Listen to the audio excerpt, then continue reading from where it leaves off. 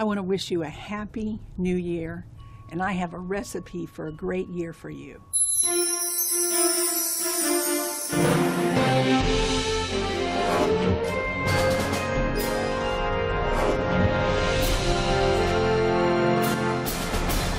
You know, it's interesting that every year on December 31st, the world celebrates a new year.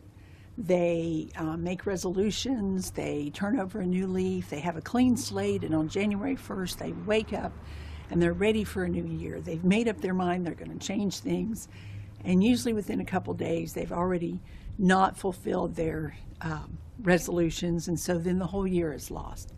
But as Christians, we are not subject to that. Our days, every day can be a new day in God.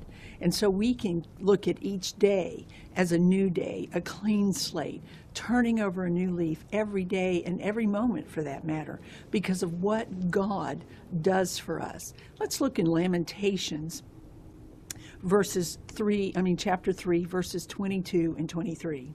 The word says, "Through the Lord's mercies we are not consumed, because his compassions fail not. They are new every morning. Great is your faithfulness." And it says in 2 Corinthians 6, verse 2, "In an acceptable time I have heard you, and in the day of salvation I have helped you. Behold, now is the accepted time. Behold, now is the day of salvation." So we have this confidence in God that his mercies are new every day. Every morning is like that new clean slate for us, that we can walk in and we can look at it new. So if I have blown it today, then tomorrow I know, or even from this moment on, I walk forward in the newness of what God has done. He is so long-suffering, the word tells us, and so merciful. And so if you are one of those people, I have a good friend who told me she had the idea that God was just standing over her with a hammer, waiting for her to mess up. But we have to dismiss that idea of God, and we need to replace that with the loving Father that he is. If that was true, then Romans 3:23 could never have happened. Romans 3:23 says that while we were yet sinners, Christ died for us. So if God was waiting, if he was that God with the hammer, he would not have sent us a Savior when we were sinners because we weren't good. That wasn't acceptable. He would have waited until we didn't need it. But no, he sent the Savior when we needed him. Praise God. Because he sees what he can make us to be, not what we are. You know, I'm sure you've heard of bulimia and anorexia. And when people suffer from these conditions, they always see fat, and they never can be thin enough. Well, you know, there's a correlation for us Christians if we're not careful. We can become so sin conscious that we've never repented enough.